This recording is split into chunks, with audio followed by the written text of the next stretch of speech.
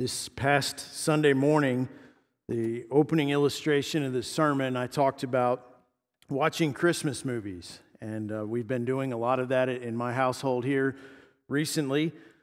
And when we watch, we've been watching on a flat panel television because that is the modern standard. Most folks now, your television, it's not really a special thing anymore. Most folks now, if you purchase a television, I'm not even sure if you can buy a tube TV anymore. Maybe they sell them somewhere, but most places they're pretty much flat panel. However, for most of my life, and probably for most of you in here, the standard was the old tube television, a cathode ray tube as the formal name, but just a larger tube television. Now, if you grew up watching one of those, your parents probably warned you at some point, don't sit too close to the TV, right? You heard that, I'm sure, at some point. But did you ever go look at one up close? Raise your hand if you've done that before. If you've stuck your eye right up next to an old tube television. I'm sure I know some of you have done that before. I don't know if it caused any damage. They warned us not to do it. We did it anyway. If you look at a color tube television up close, it looks very different. You see the pixels that are there, and there's the colors that are there, the red, green, and blue. It's a very different perspective. In fact, I remember as a kid wondering how in the world it turned out to be this picture that you could watch on television when you looked up close, it didn't look anything like that. It just looked like these little pixels there. But sometimes we can see different things when we look at something up close or when we zoom out and look at a different perspective. And that's the point tonight of this mini sermon, and it is a mini sermon if you're wondering, is this going to be a regular sermon? It's a shorter one. But this evening, the title of this sermon is there before you. It's a slight variation from what's in your bulletin if you grabbed one. It's actually Christ and the Torah. Now, the series that we did over the last few weeks leading up to Christmas was Christ in the Torah. But here it's Christ and the Torah. The Torah, generally referring to the Old Testament law, specifically the books of the law, Genesis, Exodus, Leviticus, Numbers, Deuteronomy. So we looked at Christ in the Torah, and we looked at 4 texts over the last 4 Sundays that pointed us specifically to Jesus coming out of those first 5 books in the Bible. But tonight, we're zooming out a bit, much like when you look in at the old tube television and you zoom out, it looks different, you see a different perspective. So tonight we're considering the and, if you will, the whole of the Old Testament law and what that does for us. And what that does is it leads us or it points us to Christ. And that's the point of the text that Mark read just a moment ago there in Galatians 3. Now I realize, a disclaimer if you will, that this is a complicated topic and we're not going to solve all the ins and outs of the Old Testament law for believers. What are we supposed to do with that? What are Christians supposed to do with the Old Testament law? We can't cover that in a mini sermon, but what we can do is look at this passage and be helped to understand one of the larger purposes of the Old Testament law. And that purpose is to lead us or to point us to Jesus Christ. That's one of the larger purposes because the law shows us our need for a Savior. That's what the law does in a sense, is it shows us that we need a Savior, and that Savior is Jesus Christ, who is our reason for celebrating this season and in fact our reason for gathering tonight. So that's one of the larger purposes there, and that's again in our passage tonight. So in this passage, the Apostle Paul, the author, uses 2 primary analogies for the Old Testament law. In verse 23, we see there, he says, "But before faith came, we were kept in custody under the law, being shut up to the faith which was later to be revealed." And so the analogy there is that of a jailer or a prison master, something that's keeping us confined or in jail. Then in verses 24 and 25, we read this, "Therefore the law has become our tutor," or depending on your translation, it may say guardian or schoolmaster, something of that nature, disciplinarian. "The law has become our tutor to lead us to Christ, so that we may be justified by faith." And then in verse 25, But now that faith has come, we are no longer under a tutor. And so in the New American Standard, you have that word tutor there twice. Again, a different word used in other translations. It's difficult to convey in English what that word is. In the original Greek, the word would be paedagogos. And basically what this person was a caretaker of the young, a slave that would take care of young folks as they're growing up for a certain time period. And generally, the context or the connotation of that word would be a harsh disciplinarian or a taskmaster. There was some instruction, so tutor in some sense conveys that there was some instruction that it was taking place, but this was not the primary instructor of someone for educational purposes. This was more someone who would teach manners, if you will, or someone who would keep you in line. Young children many times need to be kept in line. We all understand this, right? Children do their own thing. And so this was someone who would be a caretaker of young folks, and was, again, the idea there generally was that this person would be a harsh disciplinarian. So as we look at those two analogies, the jailer or the prison master and this harsh disciplinarian, this guardian, the law itself is not negative. We read that in other parts of Scripture. However, both of these analogies have a picture painted that is not positive. It's a picture of a stern taskmaster who keeps constant oversight and who disciplines constantly. So in other words, the law keeps us in line and it reminds us how much we fail. That's part of the purpose. Again, not the entire purpose of the Old Testament law, but a big part of the purpose is to demonstrate or to show us how far we fall short. And that is part of the purpose. You say, why would God do that? Why would God do something or give a law that demonstrates that? Well, in part, He's revealing His righteous character. And as He's doing it, He's showing us that we cannot meet God's righteous standards. If we trace out the Old Testament law and we look at all the provisions, and then if we understand that sin is more than just external, if we recognize that sin is not just those things that we do, but actually if we read something like the Sermon on the Mount, which is Jesus Christ's exposition, if you will, on the Ten Commandments, or at least a portion of it, where we're seeing things like, it's not just that you shall not commit adultery, but actually you shouldn't lust, because if you lust after women, then you've committed adultery in your heart. Or we see that you heard that it was said, you shall not murder, but Jesus says actually, even beyond that, we're not supposed to hate, because when we do that, it's like we've murdered in our heart.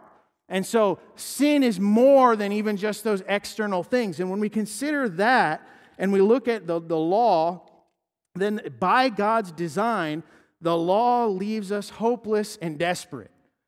You say, this is supposed to be an encouraging message for Christmas Eve, is it not? Well, it is. You say, how can that be encouraging? My friends, the law leaves us at a place where we recognize that apart from a Savior, we are in a hopeless state. That there is no amount of moral improvement on our part that could ever meet God's standards of perfect righteousness. There is no way that we can just simply try harder. We're going to pull ourselves bootstraps and we're going to try harder and somehow we're going to be able to meet God's standards. The law says no. The law says we are hopeless apart from a Savior. And so tonight, if you're here or if you're watching online and that's your strategy, I'm going to try really hard, I'm going to live a good life, I'm going to do things according to what I see as God's standard. The law says that we will fail. That we will fail. So are we doomed? No. Say, how is this a hopeful message again, Pastor Kevin? You lost me there. Because the law brings us to a state of hopelessness and desperation where we recognize that our only hope is for a Savior. And that Savior is Christ the Lord. And so in that sense then, the truth comes out in the text before us that faith is what is needed. That basically, it says the law has become our guardian or our tutor or whatever to point us or to lead us to Christ. Because unlike us, Jesus Christ did perfectly fulfill the law. He did perfectly fulfill God's righteous requirements. And not only that, This Savior who was born, and we celebrate, we sing, He was born, He's placed in a manger, and all these things that we celebrate, He came not just for that, but He came to die. He came to fulfill the law, and He came to die. He offered Himself in the place of sinners, in our place. Mark, you read this earlier from Titus chapter 2. The grace of God has appeared, salvation to all men. This is glorious news because Christ has fulfilled the law. And then Christ died in the place of sinners, and then He was resurrected. You say, well, that's Easter, Kevin. Well, I know, but Christmas leads to Easter, does it not? And I'm not just talking about because of the calendar goes from December, eventually it goes around to March or April. I'm saying the manger ultimately leads to the cross, which leads to the empty tomb, which says that there is hope for sinful people like us. You see, here's the hope of Christmas. The law says you're never going to meet God's standards. And my friends, that's true. That's exactly right. It leaves us in a place where we recognize by God's grace that our only hope is in the one who was born in Bethlehem, the Savior. And that's good news, my friends. So how should sinners respond to the coming of Christ and His work? My friends, it's mentioned multiple times there in the text before us. In faith. In faith. The biblical command, which we know from the book of Mark chapter 1, is repent and believe. Repent and believe. Leave our life of sin behind. Reject that sin. And look to Christ, the only one who can save, in faith. The law says that we cannot save ourselves. We must reject a life of sin and call out to the only one who can save, and that is the Lord Jesus. You say, well, I'm already a believer, and in fact, I'm sure most of the folks who are gathered here this evening, maybe even watching online, are. So what are we supposed to do with this, Pastor Kevin? My friends, just like the songs say, rejoice! Rejoice! We're not singing this one tonight, but I thought of this as I was preparing this. Rejoice, rejoice, Emmanuel. Right, yes, God with us. God with us. So what do we do as believers, my friends? When we close the service, we're going to start winding things down here shortly. We've got a couple songs that Pastor Mark, there's a Christmas present for the church. Pastor Mark is going to lead us in Silent Night and in Joy to the World. So how do we respond? My friends, we can start by singing with true joy, right? We celebrate. This is a time, it's a somber time when we have the candles and whatnot. And then after that, what do we sing? We sing Joy to the World. What? Amen! We celebrate joy to the world. The Lord is come. We're no longer under the tutor. We're no longer under the prison master. We're free in Christ. Again, there's more to that. I don't want to oversimplify. But as we recall the good news of Christmas and how God has freed us, how He saved us, we rejoice. So what should your response be now? Sing with joy. Joy to the world, the Lord is... No! Sing out and worship Him with our voices tonight. Let's pray. Father, we thank You for the coming of Christ. We thank You that He has freed us from our sin. He's freed us from the penalty of our sin. Lord, we celebrate that tonight. We celebrate Your goodness and Your love and the sending of Your Son. We pray tonight that You would work in our hearts such that there would be true joy, contagious joy, Lord, not a contagious disease or anything as we're dealing with right now, but contagious joy, Lord, in the coming of Christ. And Father, we pray for one who may be watching or even in our presence tonight who does not know that joy of Christ. Father, we pray that You would use your righteous standards, your law, to do the work in the heart of sinners, that they might see that there's no hope apart from your Son.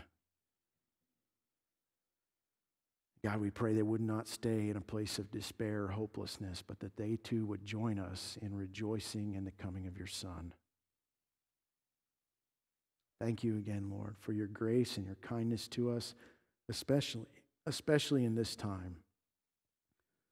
So may you receive now as an offering from us our worship as we sing your praises. We ask it in Christ's name. Amen.